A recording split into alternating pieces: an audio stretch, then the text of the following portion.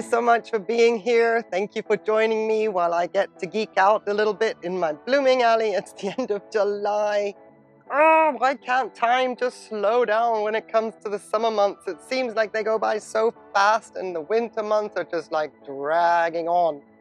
Anywho, let's not preempt the situation. We are at the end of July, still got some more hot weather to come, and this is my Stanhopeia acidensis. Yes, what you see in the background, I promise you, I took all the clips that I could. All the blooms have been dedicated, but those are in future videos. That is the nature of blooms for you. I get to be able to take clips, dedicate them. They'll show up later, but you see now, they are gone. The thing with Stanhopeia blooms, truly they are not very long lasting. But I've saved the footage, and in future videos, they will show up, and it was quite impressive. These guys opened yesterday. So this is my last spike, and I had 16 blooms this season based on the hob material and the basket. There were a few things I had to learn and navigate myself around. And I was looking forward to, I know I love my blooms, but I was looking forward to reclaiming my blooming alley and not bending down to get through to protect the spikes and then bending back up again to come out the other side. Yeah, that's not going to happen, and we're going to have to refocus what we're going to do with Stanhopeias because the new growths have decided to come out through the bottom of the basket. I was going to put them back on a stand. Nah, that's not going to happen. That's not going to happen. Oh my goodness. Okay, so the plan for these is to get them into the like the shaded part of my east side, get 2 hooks up there and have them hanging there permanently. That has to be organized, but still got my beautiful big red fragrance here. It's gorgeous, it's delicious. I am going to miss them, but I will not miss the bending down and the bending through. It is getting a bit old, to be honest with you. And while we're down here, because down is easy, coming back up is a little bit difficult. And this is my Leodora Sweet Memory, still holding on to 2 blooms. Still has her fragrance, and I get to enjoy another one because I've got another bud coming. Right next door to it there, though, is Nanipuakea Dogashima. Got a video coming on that as well. I still have to film it. Got a story to tell, and we've got work to do there, but looking a lot better, and I would like to share that with you. Back to the summer bloomers, though. How are these colors just not popping? Oh my goodness, I love it. Sometimes cameras do pick up on things much better than the naked eye. Gorgeous, or maybe it's just my eyes. Anyway, moving on. Giraffe here, still gorgeous. I doubt I'm going to get another bud out of this one. More magnesium is needed, I think, but new leaf growing. It's absorbing an old spike. It's a busy orchid, and I love it because it is growing so many other spikes, and if I can do it justice, it should be quite the spectacle coming next year. And then I have here my Yin's Black Eagle, which did not bloom for me either, but when you come with a leaf like that, you are forgiven. You do you, boo. I love those leaves. The same with the Violacea Cerula back here. New leaf, new root, happy days. And then here is my Speciosa cross with Violacea. Would be a first-time bloomer if we can make it. That would be great. This was something I've been waiting for quite some time, and I hope it's not mislabeled. That would be nice too. And then let me just put you back up here, seeing as it is the blooming alley and not just leaves and roots. Here's my Kaukitakut crossed with Cornindiana. Look at that. It took me a while to get used to these blooms because it's not what I bought, but I love them. Now I love them. Look at that fuzzy lip. So cool. And it grew a second spike for me. This is a brand new spike, and the first bloom opened today. Not much of a fragrance on this one, plastic, which is a shame, but gorgeous blooms. And then here is Lady Chatterley. Still grinning away. And I have another bud coming in the back. So she has been very, very generous this year. Has a very, very gorgeous fragrance of plastic, but there is a hint of sweetness to it. If you were to open a Tupperware, let's say, and you had cake in that Tupperware, and we're about to clean out that Tupperware box, you still get that fragrance of the sweet cake, even though it's got a plasticky smell. That's what she is smelling like at the moment. Right, let me see what else I can show you on this shelf. Oh yes, my Schilleriana there is doing fabulous. Beautiful new growth right there.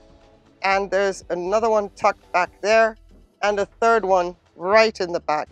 I doubt she will bloom. She has to reestablish herself, but the roots are going nuts in the pot, so there's a lot of flushing happening right now. She's a bit more work at the moment than what she's actually doing for me in my blooming alley, but hey ho, we gotta make up for the mistakes of the past.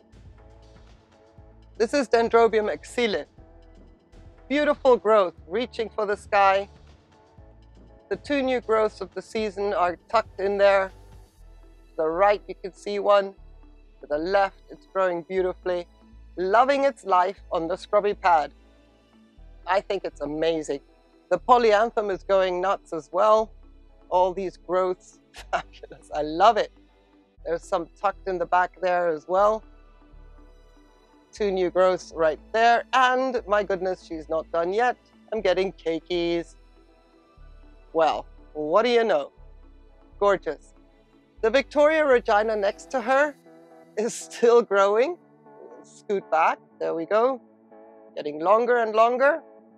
And the one new growth of the season is also doing its thing, starting on some roots in that moss. Just one new growth. Maybe it needs a little bit more fertilizer. Anywho, this is my unicum. I thought it had stopped growing, but it hasn't. So that's great news. There'll be a little bit more of that cane. That's awesome. But here's Dendrobium bensoniana, which was supposedly sent as a replacement unicum. It's finished blooming, but check out this growth. Check it out in your face. Beautiful, super long. And there's a second one coming right behind it. And yeah, the next year is going to be great. Fabulous. My Eonopsis popcorn haruri is starting to open the buds on the first spike. And there's a second spike in the back there. I wish I could have had a third one, considering it's growing like a lush salad on that mound. Oh well, we greedy as orchid growers. Care collab coming up on this one. Super interesting. Looking forward to that. Right. Pan you out again and bring you back. Dendrobium Lori Mortimer. Well, what do you know? This one looked rough, but I've got two spikes coming on it. And the new growth, if I can get past my Lundii here to the right, the new growth back there is looking amazing considering the state of the orchid when I potted her up into the lava rocks. Sorry for that rush movement. But the roots are going in, the canes are plumping up. She wants to bloom. New growth, it's a go. I am going to let her bloom. All right, Tortilla here, just doing its thing, doing what Tortilla does. Beautiful new growths coming, also still growing nice and strong. And then over here to come Looseneri, Neostylus Looseneri with a beautiful spike, which I cannot see if it's in focus because everything is kicking off and reflecting right now. But yeah, spike on that. On my Neostylus or Neophoenicia hybrid called Rainbow Forest as per the seller. I have two spikes coming on her. And I'm hoping for a few more. But I'm not taking her down at the moment. I had her much higher light exposure last year and she was so freckled. I just thought, no, I'm not going to do that to you this year. So maybe we only get two spikes. I'm hoping for a few more. I had 9 spikes last year, so I might forfeit blooms, but I want the orchid just to recover and breathe a little bit. Not to be outdone is a little tolumnia in the back there. The label says Snow White. We shall see. I doubt it. But anyway, just trying to protect it from that trellis so that it doesn't get bashed, and hopefully we get some blooms. And let's bring you down gently because, ta-da, still got my Parkinsonianum here. Ay, ay, ay, so beautiful. They look like they're going over on the screen, but they're not. They look much fresher to the naked eye. That's so beautiful. I spend quite some time at night here now. I just stand here and take in the fragrance. Love, love that lemon fragrance. Love the longevity of these blooms as well. It's fantastic, fantastic orchid. Let me show you something else. Down here, let me just try and get you through. This is the Vanda Vietnamica. Look at that root. Woohoo! We've got a new root coming. And I'm leaving that fern in there. I'm going to make that its companion plant for humidity purposes. So yeah, this is exciting. It's the first root in about 2 years. I've been tidying over the roots it came with. That's awesome. And then we don't have to ignore Dendrobium tetragonum right here. It's doing its party trick now. The new growth of the season is already up here. This is the almost 3 centimeters of the day. So yesterday when I saw it, the growth was down here. At night it was over here. And this morning it was, well, 3 centimeters, if not more. Love this orchid. I just wish it would give me more than one new growth. I had, the first year I got it, I grew these 2. So I have 2 directions of growth, but now it's back-to-back years that I only have 1. That's a shame. I really wish that it would do more, but oh well. Like I said, are we greedy as orchid growers or? Something else exciting. Let me scoot Pacavia away here. Look at this, very slowly. This is my Cattleya clandiae. Look at that. Now this is an experiment in self-watering that's been going on since I got her.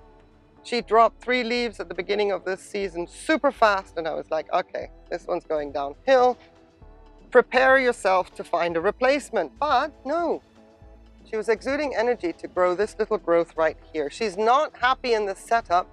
There's another new growth that tried. I'm not sure if that growth is actually even going to make it, but when I see new roots coming out of this new growth, I'm going into the pot, we'll assess the situation, and it's possible she's just going to go into the same setup as the Cernua, which is doing great. I'm going to show you right now. And up here on this shelf, everybody is doing fabulous. But there's one special candidate that I do want to show you. It is possibly a first-time bloomer if that sheath produces something, and this is Magic Wand. So that is exciting to me. First time I see a sheath on this orchid. Let me show you the Cernua. Check that out. That is a beautiful pseudobulb. And it was wrinkly when I took her off the mount, and I had my pseudobulb markers that were sort of wrinkly to see if they would decline further. But look at it. Roots are in the pot.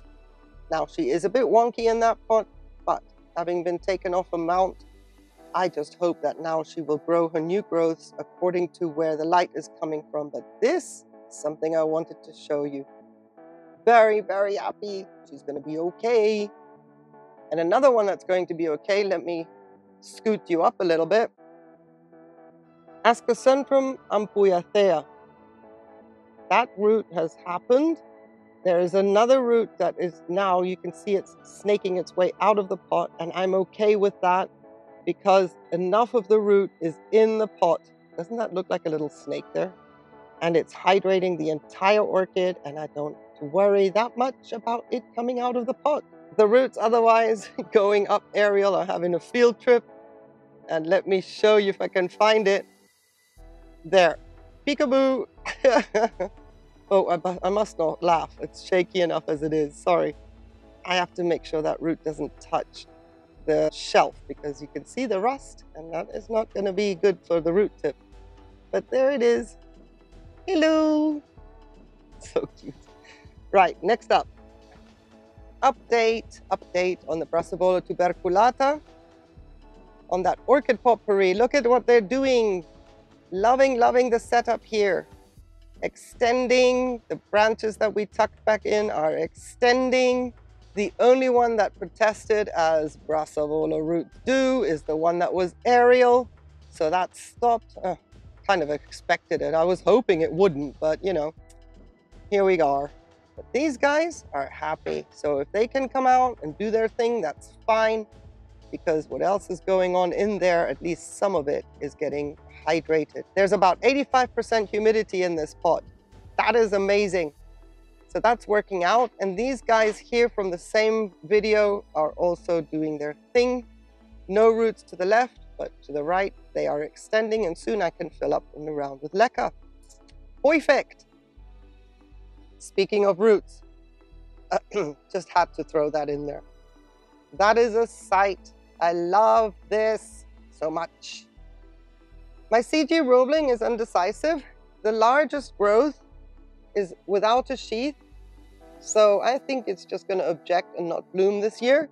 However, the really tiny little secondary lead here has a sheath. I don't know if that's going to bloom. It would be a surprise, but okay. At least I can get it established after its massive undertaking early in the season. The same with my Cattleya maxima over here. This growth is coming in way undersized compared to the others, but it's going to produce roots, which I'm really pleased about, and maybe that eye there will swell and give us a proper growth, and then I can have some blooms again next year. If it's going to skip a year, I understand. That's fine. I got my Peggy Ruth Carpenters here rooting in very well. That's only one division. There's two more, but it's rooting well. And look at this gorgeous growth of my Cattleya moschum. That is why it's here now in the shade. I would love to keep this variegation and the leaf clean and not have this going on. I'm trying to find the balance on this orchid. Of course, I can't bloom it if it needs more light, but then when it gets more light, the variegation gets scorched. This is gorgeousness as a definition in my eyes. Look at that. All the little pink bits going on. In of itself, beautiful. So I just wanted to share that with you. This is what it should look like and how it should stay forever, really. And none of this nonsense going on. We want this. Beautiful. Here I still have my cochleata chugging away. It's going to be gone soon. The first two spikes are going over, and as I touch them, they fall off. And my third spike is still exuding a beautiful honey fragrance, thick molasses fragrance. But it's not to be outdone because of this one. Isn't that gorgeous with the sunlight hitting it right now? Oh my goodness, the beauty of the neos. These little blooms back here, are they falling off? That's how I test if they're done. Just touch them a little bit. There we go. Isn't that precious? Yes. So with my Parkinsonianum there in the background and the neo, I am here quite a lot at night. Hello, and Mr. Gecko is kind of like, what are you doing here again? Right. My golden peacock here is growing a new growth over there. I don't know if this growth is going to bloom. I don't see why it shouldn't, because the spike is now done, and you, sir, usually are not out of bloom for long. Oh well. With the competition of the little white blooms, I can see why there might be spike inhibitions on the Crocativola there, but this is my Dumelia arborescens, my 5th bloom, but it's going over. It was a pleasure to have it here in my blooming alley though. Yes, I've scooted it back a little bit because the angle of the sun, as you can see, it's hitting the neo. And it is quite hot, so I don't want to scorch those leaves, so I've scooted it back a little bit. What else can I show you? Oh my goodness, there's a beautiful, I'll bring you to the front. There's a gorgeous growth coming in there on my Cattleya intermedia. That is amazing because the seed pod is still maturing. So this orchid is busy, and it has matured another new growth from the beginning of the season which did not bloom, but that's this one right here. If I can get it, there we go. That growth did not bloom, but this one here is now pushing out its next growth. Oh, I love it when a camera just starts to focus. Perfect. Let's not get ahead of ourselves. There's more to look at. If we go up, oh, let me just get my bearings here. So Mona Chica, those are the last two blooms, bloom and a half. Came a bit distorted, but yeah. Hopefully we will see her again next year and I don't mess this one up because this spike was the biggest one I've had, even from growing on the other little seedling. But I wanted to show you something. Remember that root tip I busted there? I touched it. Why would you touch a root tip? And look, it's branching. That's a beautiful sight for me. So cool, up against the fern there. It's becoming a nice little ecosystem here. Perfect. Moving on up, still further. Here's Ionocentra, actually Panarica Ionocentra. There, that spike. And that spike. I am so glad this orchid does this during the summer, I'm telling you. Because if this was a winter bloomer, I would be lost. I would be in panic stations. I wouldn't know where to put it. So you do you, boo, because yeah, this is just like, are you out of your mind? Was I out of my mind to buy it? No, because I'm lucky it's doing this during the summer and I have space. I knocked a bud off the spike up there. It has to come down for flushing and fertilizing, and promptly knocked the bud off, but okay. My goodness, it's gonna be quite amazing. I'm looking forward to it.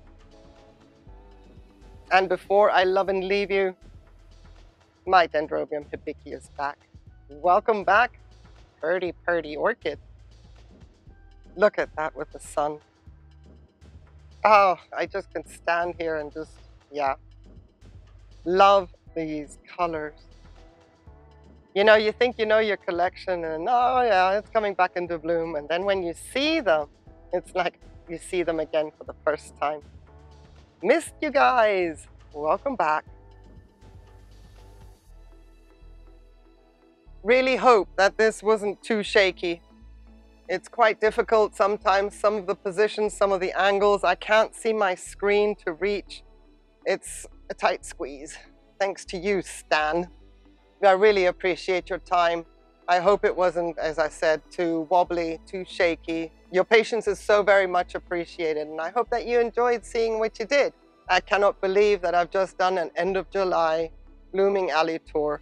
Well, also with stands in bloom. And this is getting annoying because when the wind blows, the viewfinder cannot focus on anything specific.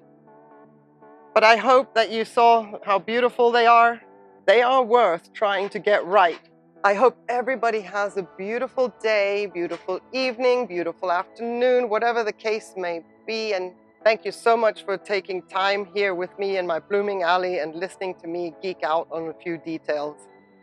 Take care. Please stay safe. Bye.